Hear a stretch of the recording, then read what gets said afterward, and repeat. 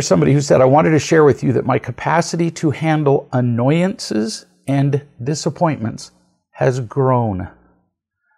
That's pretty impressive. In fact, that might be the ultimate evidence of growth. No kidding. I know this, you say, because I'm always tested at my big family gatherings for, like, say, Thanksgiving, which just passed. I was able to stay calm and remember that I'm loved, even when things did not turn out how I wanted them to, meaning that people didn't behave as I would have preferred them to.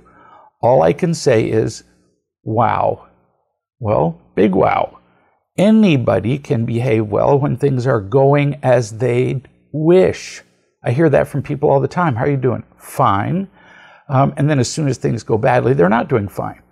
So really, they're just completely determined by whether the things, people, objects, incidents, events around them are doing all right. Hardly a trick. That's like saying that you're dry when the sun is shining. Whoa. True strength is choosing happiness when other people are not behaving especially lovingly. So good for you that you're noticing this characteristic in yourself.